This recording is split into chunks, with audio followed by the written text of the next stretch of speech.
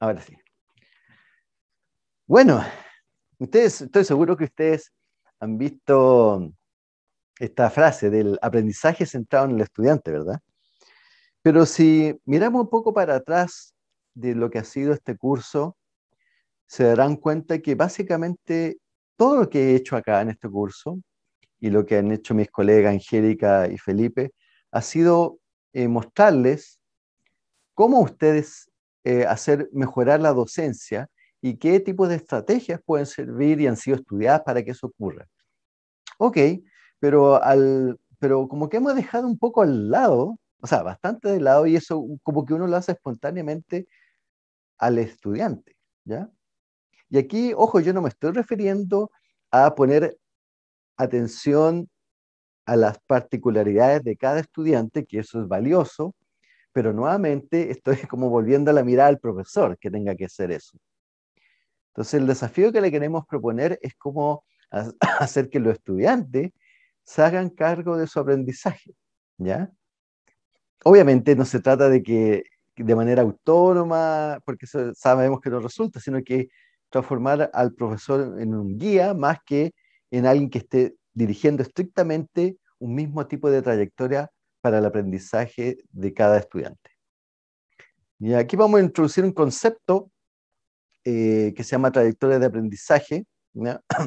Que es un concepto eh, que se ha visto mucho en ciencia de la matemática, porque la matemática como que se presta un poco para eso, ¿ya?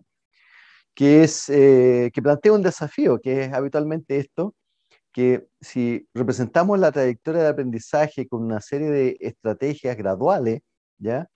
Para alcanzar una habilidad, lo cual lo podemos resumir como un gráfico de escalerita, ¿ya?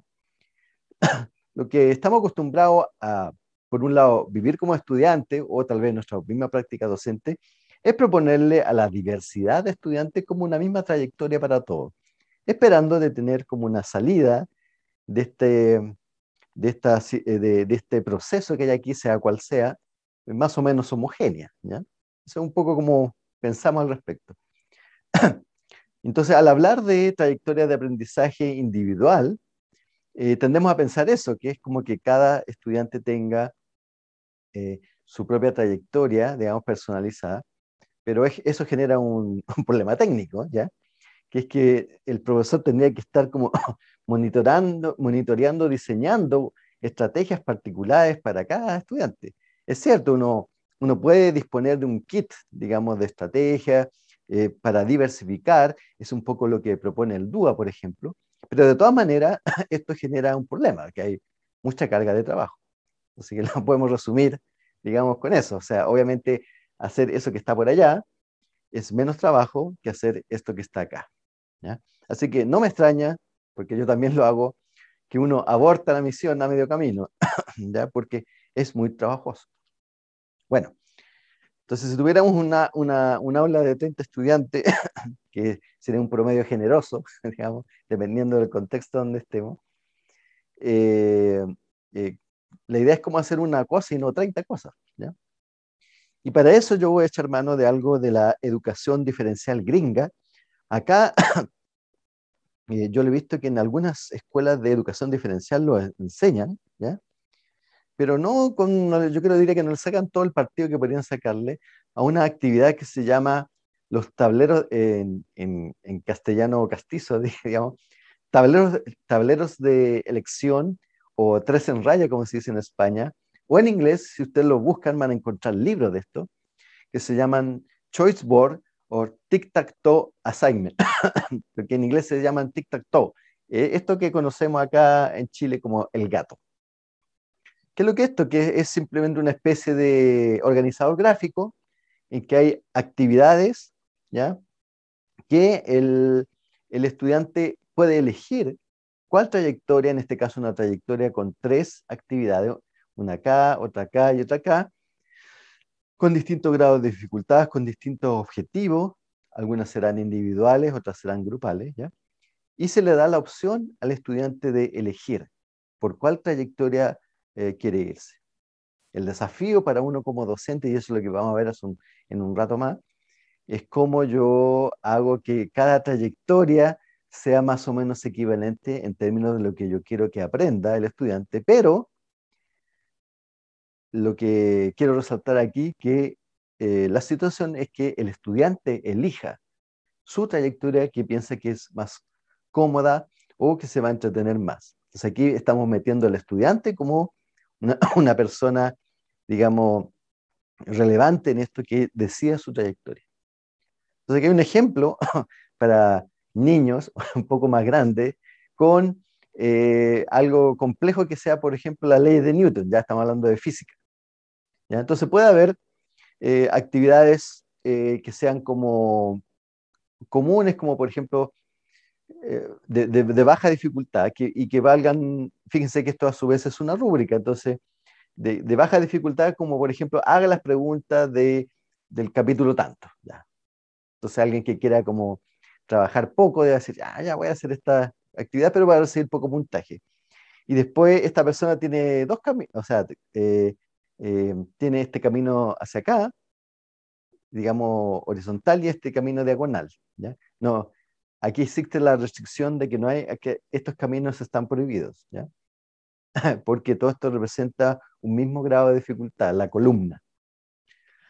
Entonces, podría elegir esto, que es otra actividad relativamente fácil, que es complete el paquete, aquí está traducido medio raro, paquete de libro de texto interactivo, hay un trabajo que tiene que hacer con un libro interactivo, y podría llegar a esta otra actividad que vale más, que es, por ejemplo, diseñar un juego de mesa.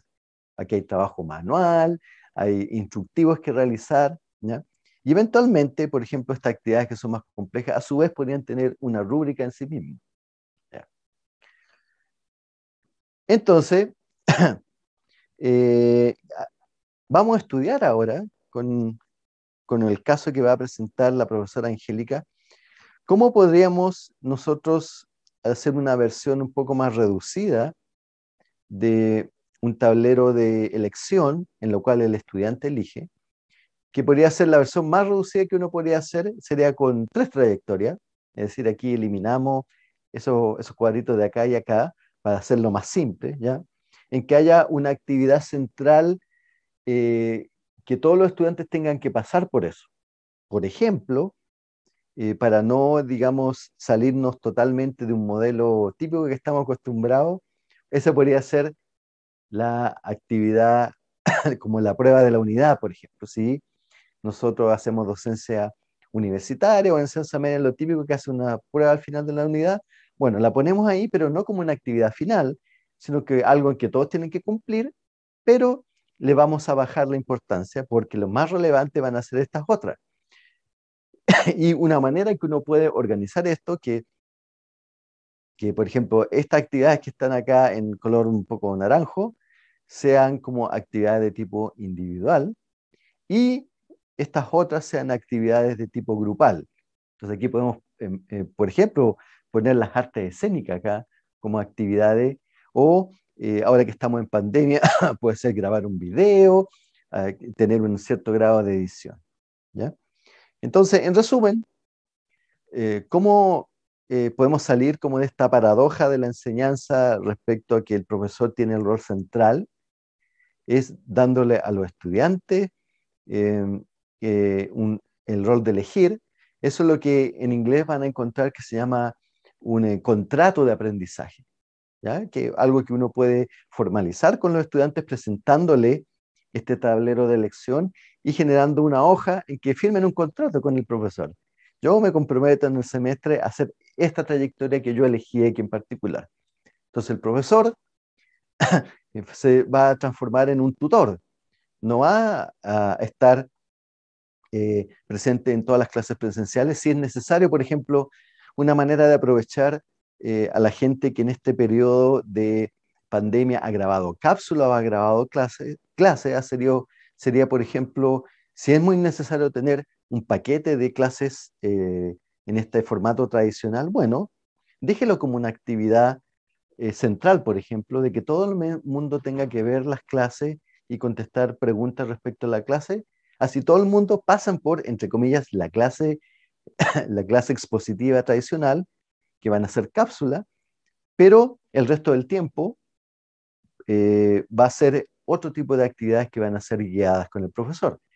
Y uno puede darse la maña de que estas actividades individuales, cuando volvamos a la presencialidad, las agrupe. Entonces, decir, ya, yo voy a un tercio del curso, como son tres grandes, para no tener infinitas actividades, un tercio del curso tiene que elegir esta o esa. Entonces, eso se lo dejo a usted porque eso va a depender del contexto individual.